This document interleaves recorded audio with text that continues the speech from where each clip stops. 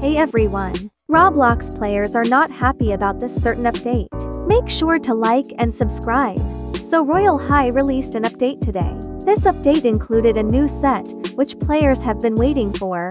But this set does not cost diamonds. It costs Robux. To be able to get all new items, it costs in total 8,500 Robux. In real money, that's around 85. However, the Royale High developers are donating all the earnings from the set to Street Jude charity. This is really good, and I think it's such a nice thing for them to do.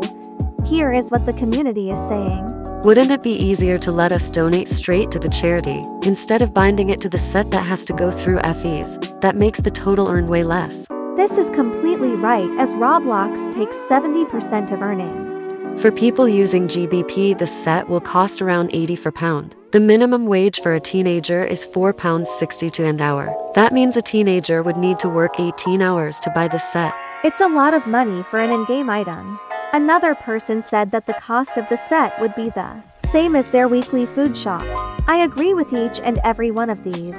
It's amazing they are donating all the earnings to charity, but wouldn't it be better to lower the cost? They may get more sales by doing it that way. Comment what you think. See you soon. Bye.